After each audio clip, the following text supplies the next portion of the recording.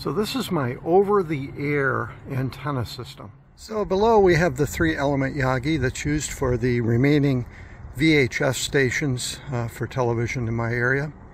That's a homebrew. As you can see, it has a 300 ohm driven element, but it's not driven, it's a receiving antenna.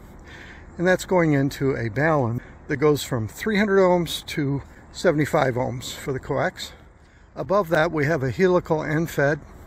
This is a Krauss helical, a lot of gain, pointed straight at Boston.